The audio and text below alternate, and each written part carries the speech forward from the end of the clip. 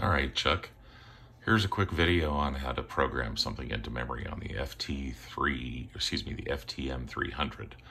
I just happen to have the same radio, which is cool.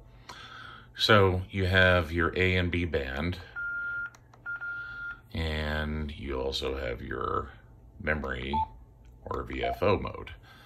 So once you're in VFO mode and on a frequency that you want, that you program in using your mic.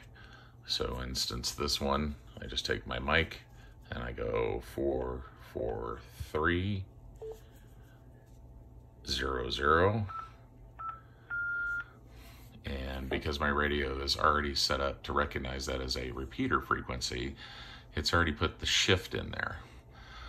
To do your tones, you go up to your function button and use your top knob to select function, push enter on the knob, set your transmitting power, your squelch type, in this case tone, scroll down here to tone, press enter, you can adjust your tone, press enter to accept, squelch type and transmit power the same way. This is your enter button here, and then you keep pressing until you get the desired.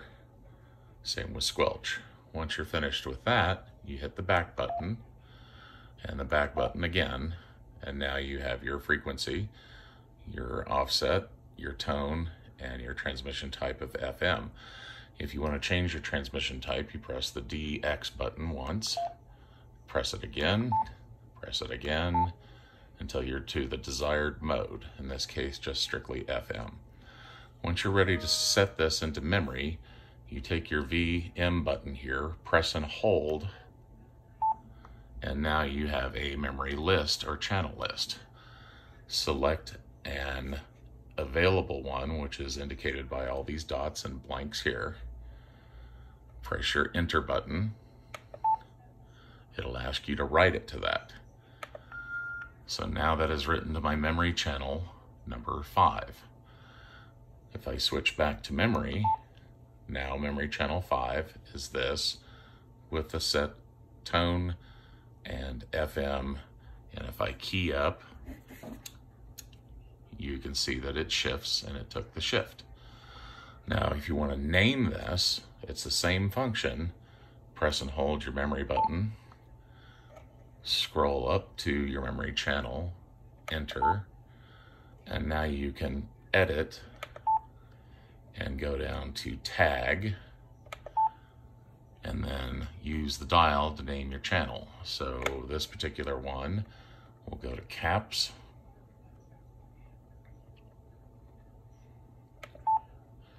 and then to N, numbers, 7, back to the alphabet, and then we'll put in L, G, N. Now that I've got everything selected, I'm going to press and hold the enter button, and now it's tagged. If I go back down to OK, and again, using that knob as your enter button, push in, hit OK, hit OK again, and now it's labeled, as you can see here, with N7LGN. Now if I go back, now I have my tag and my frequency. Rinse and repeat for any other frequencies that you want to put in.